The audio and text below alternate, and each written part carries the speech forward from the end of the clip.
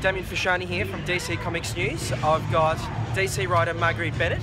Hi. Thank you for spending time with us here. Yeah. We're here to talk about your work with DC Bombshells. So the story's been around for a year now. Yes. So for those fans that are interested in the book that haven't read it, do you want to bring us up to speed now that we're a year through on where we're at with the characters and the story? Sure.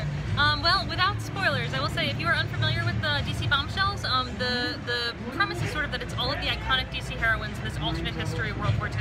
So the major conceit of the series is that the heroines came first. There is no heroine who is derivative of a male counterpart. Batwoman came first, Supergirl came first, you know, all of those, you know, just the heroines are given their own space and their own agency. And like power and strength was always, you know, like the number one thing we wanted to underline. And then if you jump on, each of the heroines begins, you know, scattered in her own chapter around the globe. And so each of the heroines actually has essentially her own genre. So Batwoman starts out as this like cheesy like radio, like, you know, like adventure reel. Wonder Woman is a war story. Supergirl is a propaganda. Zatanna is this Hammer horror film. Catwoman is like a noir spy story. And so like we, you know, like by their powers combined, we have created this fully fleshed universe. And so without spoiling, issue 20, which is the start of our new arc, will be a jumping on point if you haven't, you know, necessarily been reading so far. So we start, we go to the Northern African theater, and so you know we're getting into like to giant mechanical horrors in the desert, and you're going to see some really fun new characters. So it's going to focus on Batwoman, Renee Montoya, Catwoman, and Hawkgirl, and then a new character that you have not seen the design for yet. Who I have had to stay close-lipped about for so long, but no, it's just gonna be this crazy, bombastic, just like, it's gonna be explosive. I really hope it's definitely the most action-packed arc that we have done so far, and so I really hope, you know, everyone's here for essentially the summer blockbuster version of Bombshells. That's awesome. So I've heard you talk about DC Bombshells before, and you're extremely passionate when you talk about it. So when you were given the opportunity to take control of it, you were talking about previously that you were given a lot of the creative control behind it. What are some of the key creative things or decisions that you've made that you think have pushed the story forward? Some of the key things. Oh goodness, letting heroines screw up.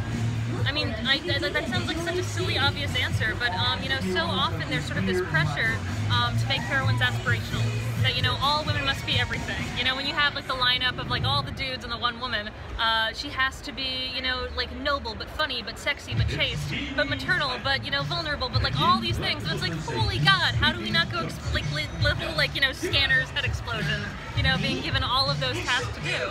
And so, you know, when you have enough women in the story, the world feels real. Yeah. Everyone gets to be their own thing.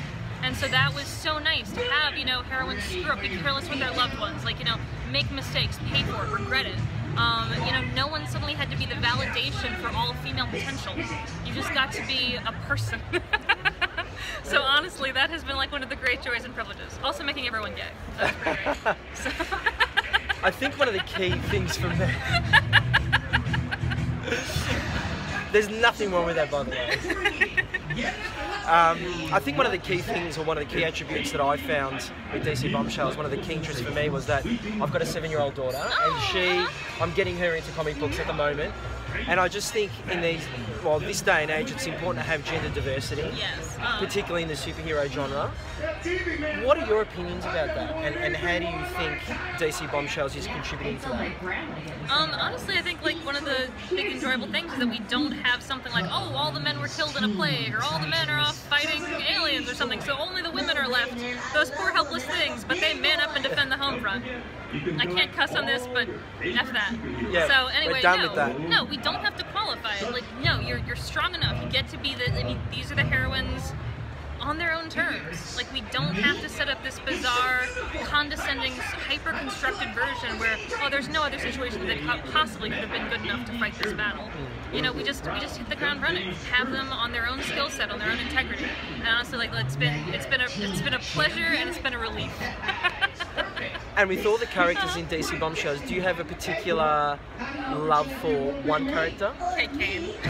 And why is that? Oh, because she screws up, honestly. Like, I mean, she's human. Yeah. Well, in that respect, no, absolutely. Right? And her problems are always so emotional. Like, I mean, the way she is careless careless with her loved ones. Was such a, I mean, it's not like, oh, I'm so clumsy, I spilled my coffee on the cute guy at work, I'm such a klutz. It's like, that's your version of a flawed heroine? Like, come on, man, we can do better than that. So no, it was so nice to see a heroine with like these nuanced, you know, emotional failings. Like, she's trying to do the right thing. She's actively, you know, going out into the world to do it, but she does it at the expense of her interpersonal relationships. Like, you know, she can solve all these other problems, but she can't, you know, be honest with her partner. You know, like, you know, or she struggles to like move past relationships. And so it was really enjoyable to, you know, sort of have, you know, that she can go out and she can be a heroine, but you know, she's still human. She doesn't have superpowers. Like, you know, she's someone who just stepped up when the challenge came. So yeah. Well, that's awesome. Yeah, cheers. Fans, get out there, give DC Bombshells a go, and thank you very much for speaking to us.